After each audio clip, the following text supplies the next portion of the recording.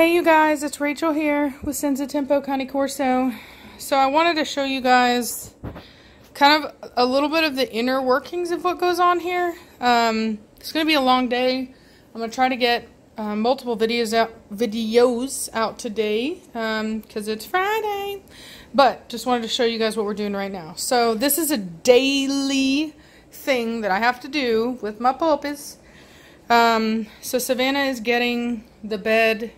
So we have this bed that we, like a lifted bed, or whatever you want to call it. My brain's not working. I've been working too hard this morning. Okay, so what we do is I got these garage, I got them at Home Depot, and they're for a garage. You put them down, and it's kind of, you know, just like a, I'll take a look and show you here. It's just like, you know, pretty thick rubber. So they're little tiles. You can see here how you fit them together. So that actually could be a little bit tighter. There we go. And then we have the puppy pads underneath because it's not waterproof. It doesn't keep the water from going. It's wet right now because every day we put the puppies in this kennel over here, which is really dirty because of their feet.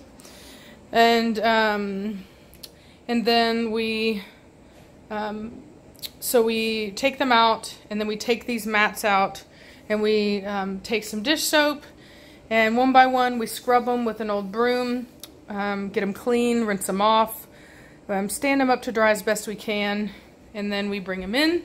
We got puppy pads underneath to catch any of the liquid. We've got their litter box right here. Savannah, are you bringing the bed?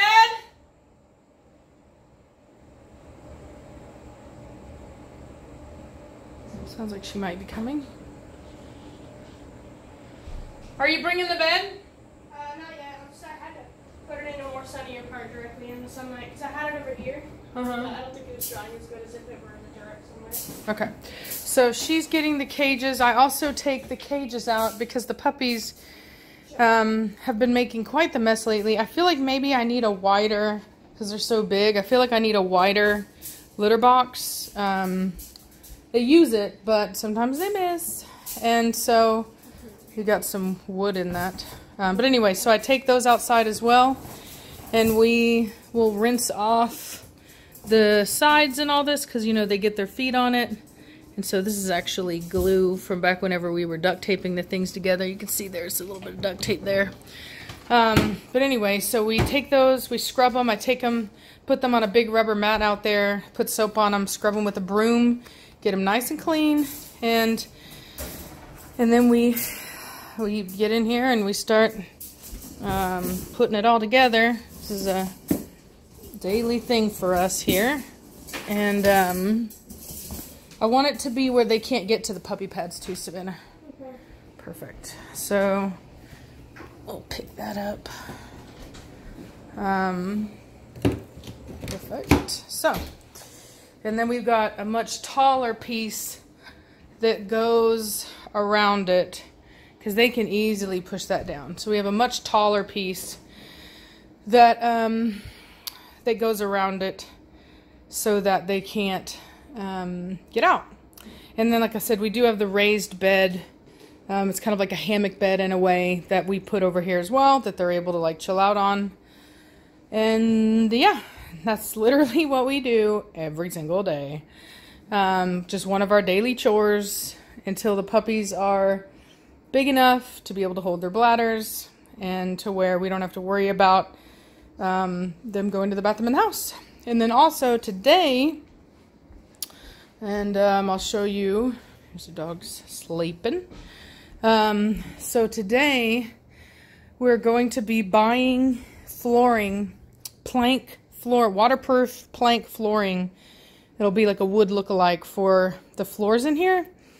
I'm just sick and tired of steam cleaning. That's really the truth. It's not that you can't keep a carpet clean with dogs like this, but the problem is that you end up working yourself crazy, and it's just not even worth it. I mean, the amount of money I'm spending on floor cleaner and all that kind of stuff is just ridiculous right now.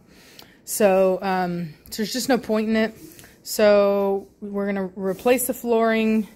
It'll actually increase the value of the home too, so that's kind of cool. And then that way, you know, if we do have a puppy that makes a mistake, it's as easily as walking up, using the paper towel to clean it up, and, you know, doing a mop. And it's like, it's so much easier. So, so that's going to be done. And then I also looked at a couch set yesterday, a leather couch set that I think I'm going to get. And then other than that, I think that's it, honestly. Oh, and I'll tell you about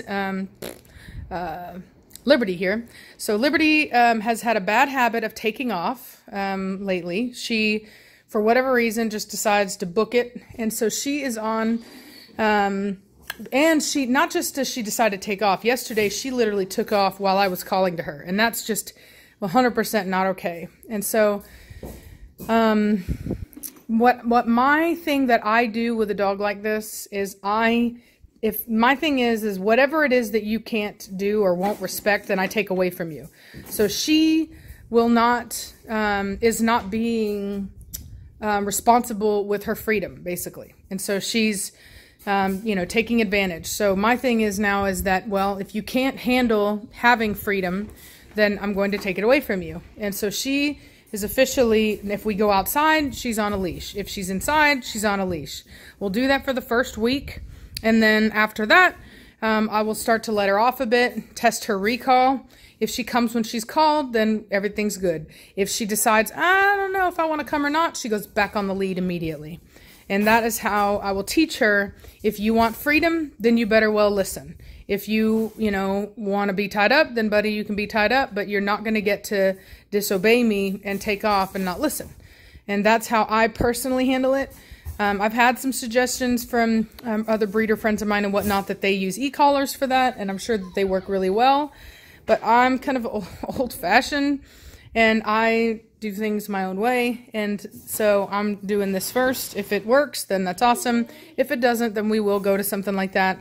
I also got her a tile, you know, those for the, like when you lose your keys.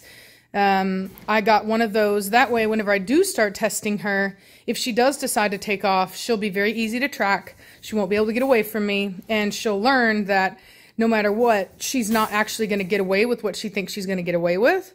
And typically when a dog realizes that they cannot do what it is that they think they want to do, then they'll stop trying to do it. So, so anyway, so that is where I'm going to go with it. It's kind of more like, I think, how like a Native American would have handled it, you know, with an animal, is when you can't trust them, then, you know, you tie them up.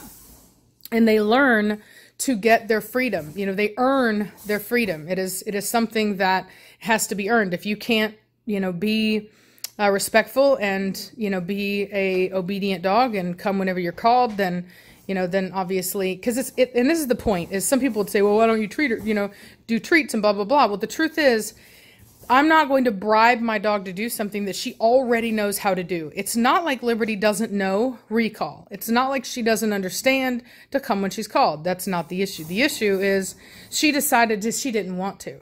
And the funny thing is that Liberty is actually one of my better dogs. She's a very good dog. She's very submissive. This is not an issue of dominance, okay? This is not like, I don't respect you, so I'm taking off. This is literally an issue of, she has a wandering spirit, and she wants to do that, and, you know, she thought she could get away with it. And so, you know, so anyway, so she learned she couldn't, and now she's tied up. She hates it, but you know what? That's the point of it. They're not supposed to like it. And so, as soon as we've done a week of this and she's doing well, I will release her off of there, see how she does. If she doesn't do well, if she doesn't listen, she goes immediately back on. And you best believe that she will understand that her movement is being restricted because she did not listen. And that will be cemented by the fact that I will do it immediately, okay? As soon as she doesn't listen, I track her down, I put her on leash immediately. You understand? And it'll only take a couple times of that, if that, to get her to understand that you either stay with the pack or I'll make you stay with the pack, one of the two. So she's the only dog that I've even had to do this with. I have not, none of my other dogs have that kind of wandering trait, but you know, this is how I've decided to address the issue, and I will update you guys as we go along with the progress. But now I'm going to show you the kennel the puppy area since Savannah's been working on it. Yeah. So as you can see, it's fine. So as you can see, here's the puppy pen area. It's much taller around the edges. And, Where do we want this? Where do we want the box?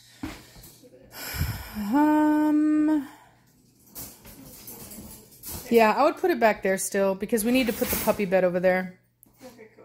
So with us, the puppy bed has to be over here because it's so, the puppies are so big that if you put the bed like anywhere else, like over here where it's short, they will hop right on over it. Yeah, he's pretty tall. Yeah, he will literally just hop right on over. Go get the bed for us. Okay. Yep.